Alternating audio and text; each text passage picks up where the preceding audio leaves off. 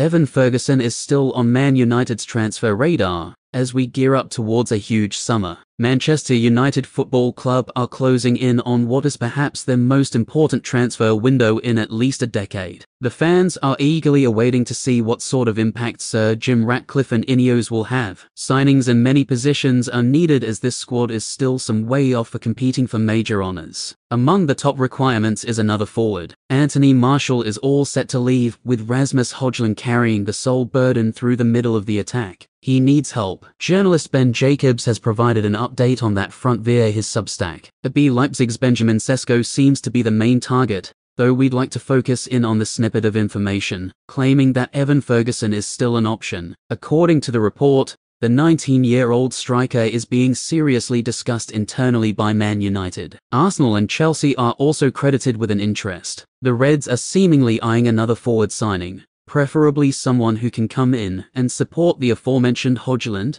who has enjoyed a positive debut campaign here in Manchester. Ferguson, who is also young, has endured a mixed season, scoring 6 goals across all competitions. While it's clear the Republic of Ireland international is still a raw talent, the ability and skill is blatantly there. Goals off either foot, hold-up play, strength, speed. The young man has it all. You can only assume that Ferguson's development would only speed up if he made the move to Manchester, playing with a better quality player and training on a regular basis. My one concern here is the fact that Brighton have absolutely no reason to sell. They're not short for cash, and Ferguson would cost a pretty penny. I fear the asking price may just be a little too high for United at this point. Do you think a Man United move to sign Evan Ferguson would make sense? Let us know your thoughts in the comment box below. Alright guys, thanks for watching. Please subscribe for the latest Man United news updates.